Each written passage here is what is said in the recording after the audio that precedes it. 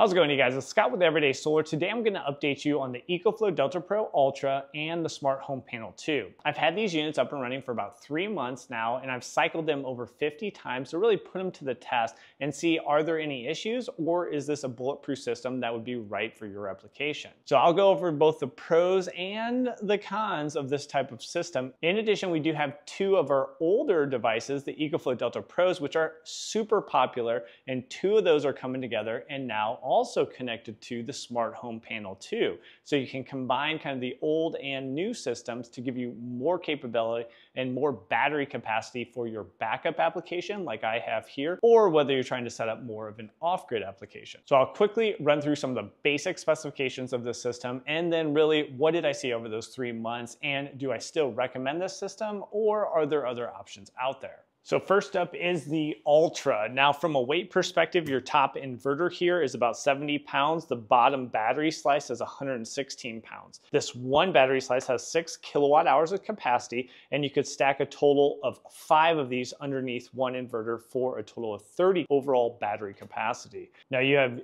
DC, USB-C, and USB-A out, but then you have your 120, 20 amps here, 30 amp here, but then also going into your 240 volt 30 amp. From solar input capabilities, you have 5,400 watts of overall solar input, which is an extremely capable unit. Then we have the Smart Home Panel 2. Now this has 12 different circuits, and that'd be 120 volt circuits. You're going to take up 2 slots for all your 240s. You can bring grid tie in with a 100 amp breaker, but also pull in a generator with a built-in interlock. Super handy feature. Now this bottom box is detachable, so you could mount this panel somewhere else and then have your bottom box closer to where you want your batteries. We have this cable coming in from the EcoFlow Delta Pro Ultra, and then this cable's coming in from the 2 different EcoFlow Delta Pros that we're testing out. And it should be noted, there are integrated relays, but when it comes to the breakers, you can often use just common brands that you're gonna find at your home improvement store. And then we have our 2 different EcoFlow Delta Pros. Those are going to be 3.6 kilowatt hours of capacity each. It can bring in 1,600 watts of solar on each of these units. And you do need the upgraded dual voltage hub here, which is going to give you the correct plug to go into the Smart Home Panel 2. Now I've used these units in all sorts of different applications, so it's really nice now that I can integrate them into the overall home backup system as well. So going over the pros and cons, but first I've just really set up these EcoFlow Delta Pros, so I'm turning them on kind of for the first time. And what I'm curious to see is how the Smart Home Panel 2 balances the loads between the Ultra and then our 2 EcoFlow Delta Pros. So I'm gonna go turn on the AC. One thing about the Ultra I can say, which is a major pro, is it's absolute silent. That's not the case with the Delta Pros. So we're gonna have these fans, which are already kind of spooling up, but once we really put a load on them, these fans can be pretty loud. That was a major upgrade for the Ultra. The Ultra is literally silent pretty much under any load. So I adjusted the thermostat down a couple degrees so we can get the AC to turn on and start really loading up the system. Specifically, I want to see what is the distribution between how much power is coming out of the Delta Pros compared to how much coming out of the Ultra. I'm going to monitor that with the Power Insights tablet from EcoFlow. Now this gives you all the information that you see on your app in terms of the data, but it also has much better historical data, looking at the day, the week, the month, and going back historically on what are you consuming, what are you producing from solar, and multiple other parameters. So here's what you'll see on the Power Insights tablet. I think EcoFlow is kind of moving towards a whole smart home ecosystem. This would kind of be mounted on your wall. So you have your high-level metrics, how much solar did you generate today, how much did you consume today, and at the current loading, how much battery life do you have? Now we cranked our loading up, so let me go to the main screen here, and this is going to provide you all the different parts of your system. The center hub here is the Smart Home Panel 2. We have solar coming in, that's actually coming into the Delta Pro Ultra.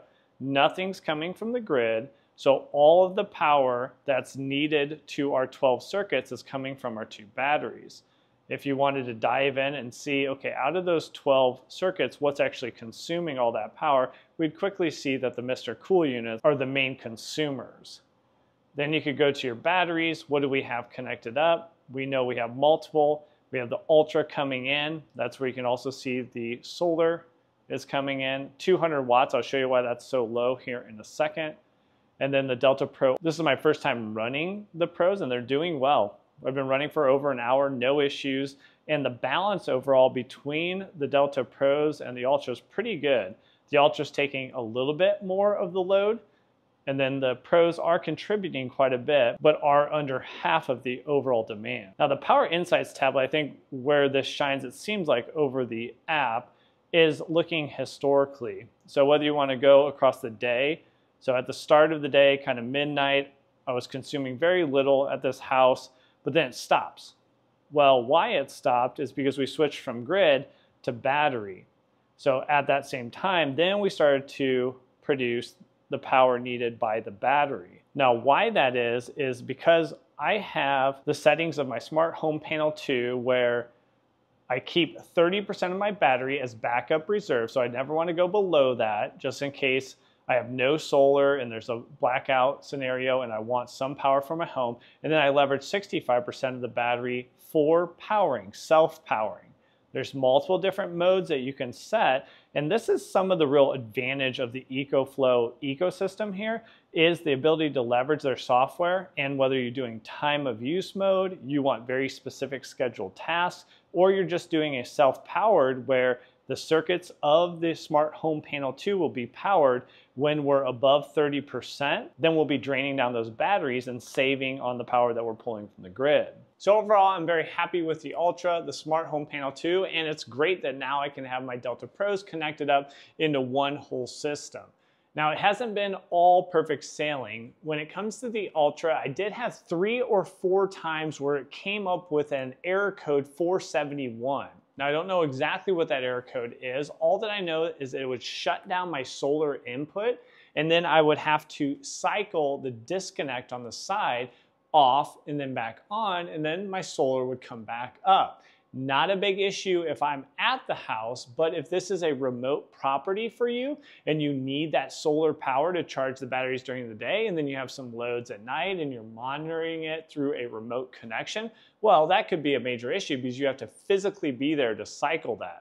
Now, since the last firmware update, I have not had that 471 failure, so hopefully it was solved with that firmware update. Additionally, I will mention the overall customer support is not fantastic for EcoFlow, and I know that's a challenge kind of within the industry. They always have been able to solve my problems, but sometimes those issues stretch out into days or even weeks. So hopefully that will get better over time as well. And then I know many of you have provided feedback on systems like this and really depending on those in an off-grid scenario, and the high frequency inverters on many of these systems being called within question compared to low frequency inverters, which many people say are superior for an off-grid setup where you might have larger loads. So just keep that in mind, do your research depending on what your use case is.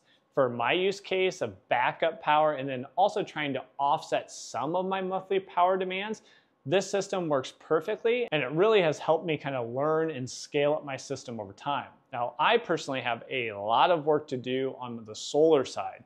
Right now, I gotta do some tree trimming. That's why I have so little solar coming in.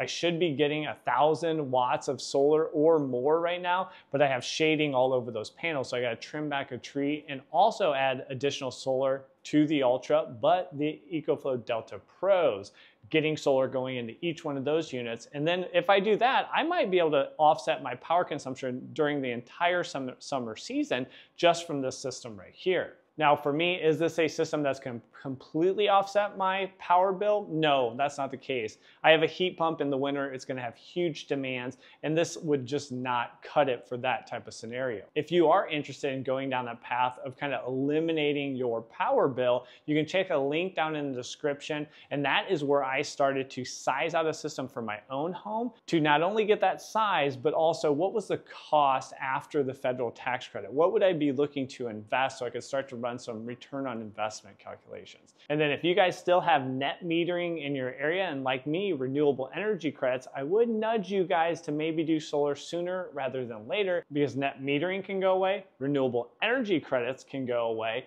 And also, solar panel pricing might be going up with new tariffs going into effect, but we'll see how that shakes out in the industry. And the last thing I'll say is just look at other truly DIY setups when you're comparing to like an EcoFlow system like this. You might want to look at EG4 is a very popular brand, and with their 6000 XP all-in-one unit and their either server rack batteries or their wall-mounted batteries, if you want to go that route and you're a little more comfortable with the setup, you might be able to bring down your cost or increase the battery capacity for the same amount of money. So just something to consider, and you can look at some of the forums to get a better understanding of which one's going to be right for you. Now, if you need a little bit more information when it comes to solar panels, 2 videos I'll point you to. This one up here is going to help you understand line losses and what gauge of wire should you have depending on the length you're running from your solar panels to your charge controller, or maybe say your Ultra unit like the one I'm sitting on. And then if you need an understanding of wiring panels in series, parallel, or a combination of series parallel, check out this video down here. So thanks for joining me on this video, and we'll catch you on one of those next ones. Take care.